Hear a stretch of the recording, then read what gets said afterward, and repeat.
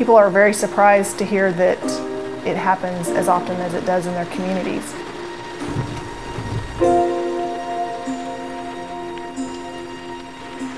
What we have to realize is that most children won't speak for themselves, so they're dependent upon the adult to speak for them. A lot of people don't want to talk about child abuse because it's not a pretty subject, and nobody wants to think that it's happening in their neighborhoods, in their schools, with the kids that they know. Some of these cases have gotten in my soul so deeply, and I definitely have spent nights awake thinking about some of these kids and some of these families, and really learned a lot about strength and courage through these kids. There was this one little girl who had some things happen, and I asked her, is anything on her body hurting right now? And she said, yes. And I said, what? And she just went, my heart.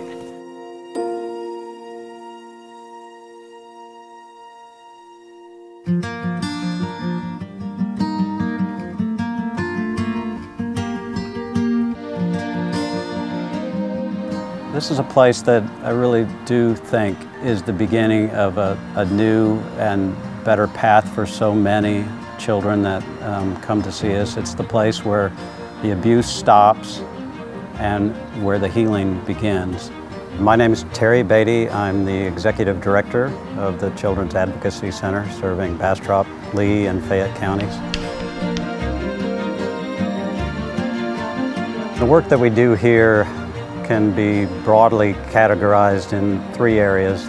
First is we work with law enforcement and prosecution to end child abuse. The second thing is that we provide counseling and therapy for those children. And the third thing is that we provide preventative services.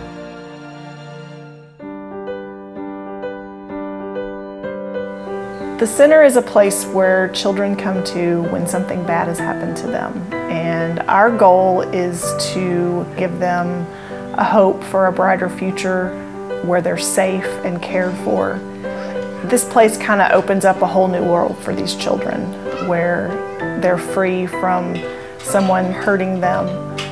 I think it's up to all of us to protect kids, not just at the center, but adults in our community. We're just one big family, and we love our clients. You know, we love the children that come through here. For me, the CAC is a collection and a meeting place for superheroes. You know, Batman had his Bat Cave, and those of us who protect children and fight bad guys, we have the CAC. My name is Clarence Charborough. I'm the Chief of Police of Lexington, Texas. This center has helped us a lot at Lexington because if we have any type of child abuse or sexual assault of a child, we immediately refer them to the Children's Advocacy Center because they have forensic interviewers that are trained to properly interview and know which questions to ask. Basically, a forensic interview is done when law enforcement or CPS have any report of any allegations of child abuse. It's the child's opportunity to tell us, as best they can, the details, and oftentimes the very graphic details of what they've experienced. So we come up to this room, and the room is kept pretty kind of barren intentionally. It has a video camera off in the corner, and that's where we learn what happened to the child without the investigators having to talk to the kiddo, and then me, and then the CPS worker. They come to one place. They have to tell their story one time. Just building random things. Cool.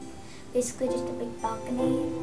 It's really fun to play in. And this is all done in a very gentle way.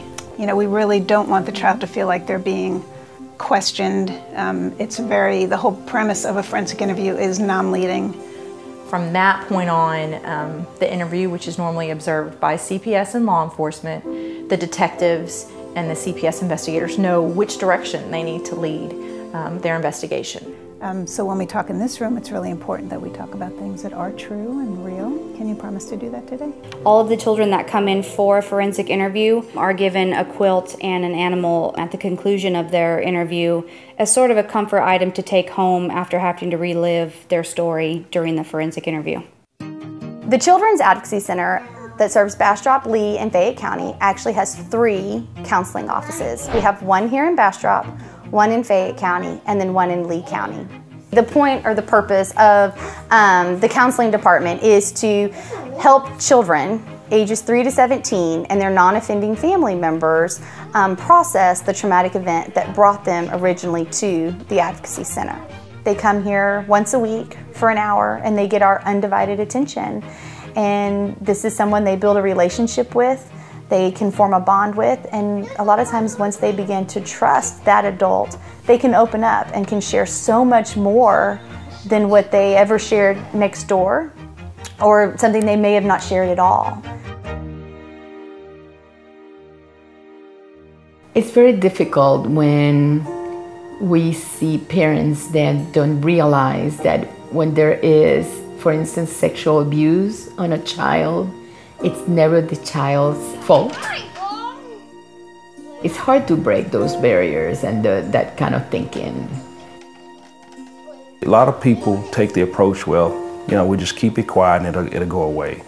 But from what I've seen over the years, typically it does not go away, it only gets worse. That's a scary thought, you know, for a child to have to live in those conditions. It is frustrating sometimes to know that that kid needs help and the whole family needs help, and they don't want to accept it because it doesn't fall within what they believe. So you can become involved with the Children's Advocacy Center. The best way for the public to help police combat this issue is to report it. We always need volunteers through our family care. We also need outreach volunteers. We always have the need for people to make donations, especially of monetary value. I can't stress enough what a haven this place is for those of us who work these kinds of cases. It's a place where we can sit down and talk and come up with ideas, and sometimes it's a place where we can just laugh or cry because of the stress of the job. We feel like the center is a place where hope comes back into these children's lives, and we're just the CAC family.